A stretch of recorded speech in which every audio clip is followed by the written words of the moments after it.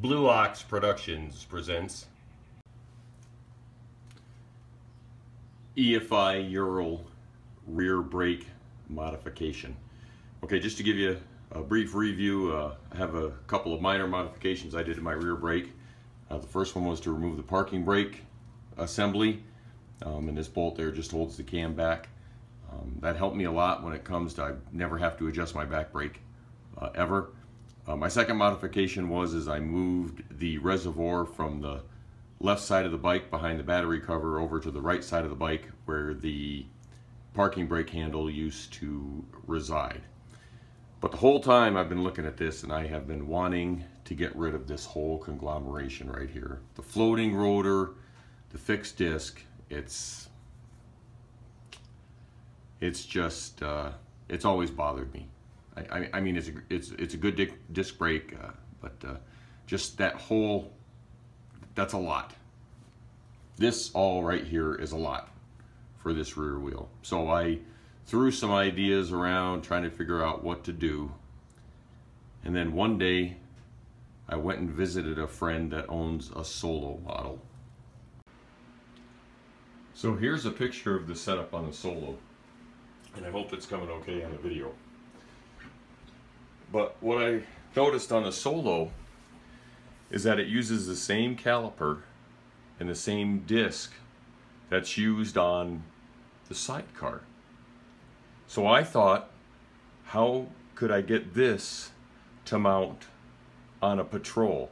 Now, I know, and one of the first questions people are going to ask is on the CT model or on the Solo, it uses the same rim on the rear as it does on the sidecar for the CT, or it uses the same rim on the rear as it does for the front. So there's going to be some challenges in getting this, but I really like the idea of having the same caliper, same disc on both my sidecar and the rear of my bike. So this is what I came up with. So here are the parts I purchased. Just got it from a local dealer. Disc brake, or the disc.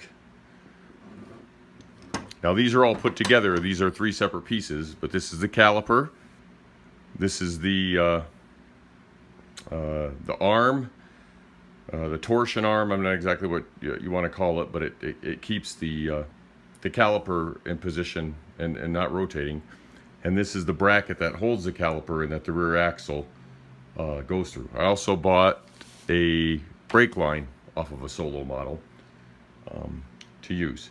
But it did present two challenges that I needed to overcome, and I'll show you how I did that. The first challenge is this hole pattern is for the sidecar. The sidecar uses a different wheel. It has an aluminum spacer on it, and the holes match up to that.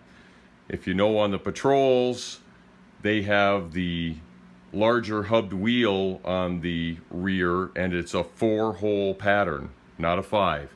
So that challenge had to be overcome. Here's another challenge that has to be overcome. This spacing right here, that bushing right there. On the Solo model, it is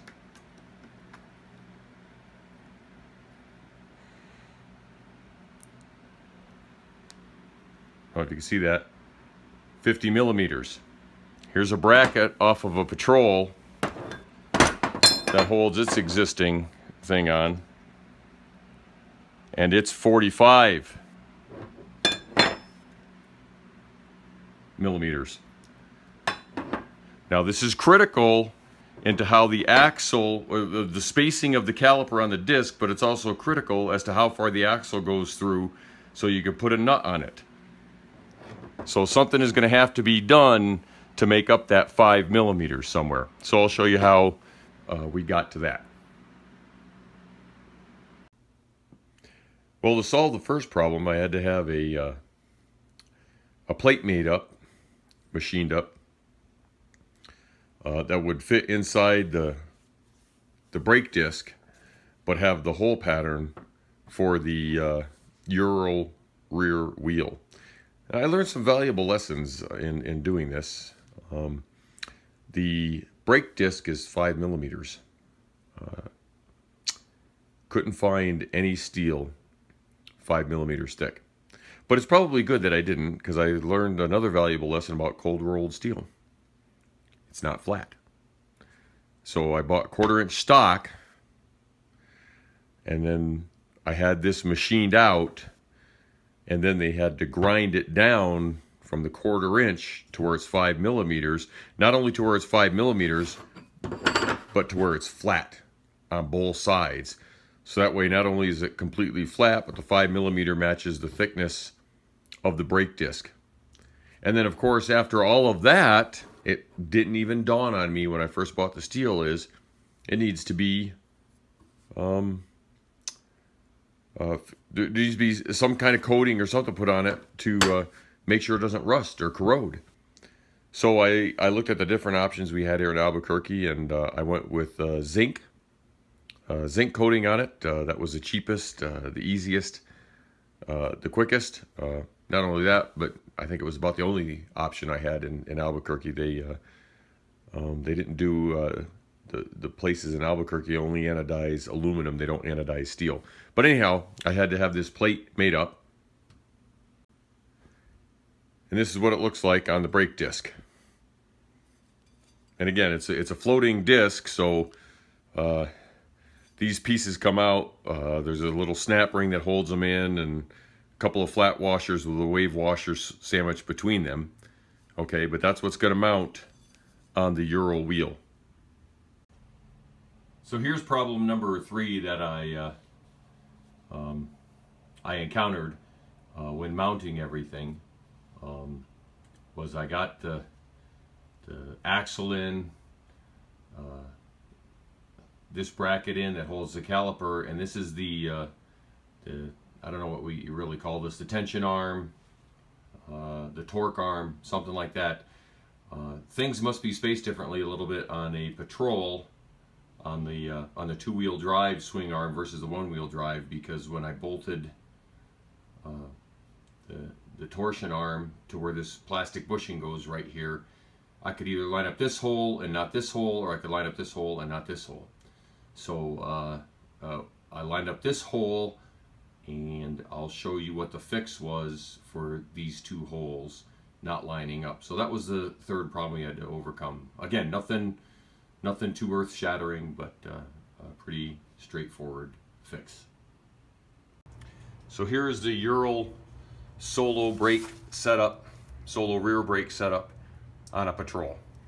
As you can see, there is the floating disc with the adapter that I had machined out.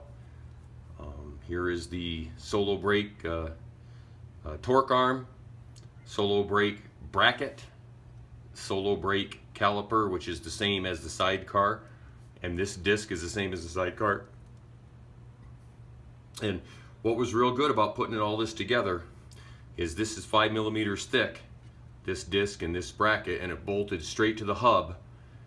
And with the distance bushing here on this bracket, which was 50 millimeters, bolting the caliper on, it perfectly lined up with the center of the disc. I didn't have to shim the disc, I didn't have to shim the caliper. Okay, now to solve the 2 problems, the one that this collar was 50 millimeters long and this collar was 45 millimeters long, we had to make up that 5 millimeters because the axle wouldn't go all the way through to get a nut. Basically what we did is we turned it on, now this isn't the axle itself, but this is what we did with the rear axle. We took it on a lathe and we turned 5 millimeters back off this collar. So we just moved this collar back 5 millimeters. It still gave plenty of room. As you can see, I still have plenty of room to get in the hole right there. And the nut lines up perfectly on the other side. And then the other problem that we tackled with this bracket not lining up is we cut the bracket off. If you remember the lug out here with the ear on it, we cut that off. Then we drilled another hole, tapped it on this side, and I ran a bolt there, so we have an extra bolt. So the caliper mounts on with these 2 bolts, and this bracket mounts on with this bolt. Just a couple of notes of what I really like about this setup. One, the sidecar disc and the rear disc is exactly the same. The only difference, I have this adapter plate in there. I have the same caliper on the sidecar as I do on the rear brake. It's infinitely easier to bleed. There's no adjustments for the parking brake. I use the same pads here as on the sidecar. It's just a cleaner look. It's easier to get the wheel on and off, to get that caliper off. So to me, it was worth the time, the effort, and the money to put all this together. And I think it's just a lot cleaner look. Oh, and one thing I didn't mention is the braking is infinitely better. The balance between the sidecar and the rear wheel is spot on.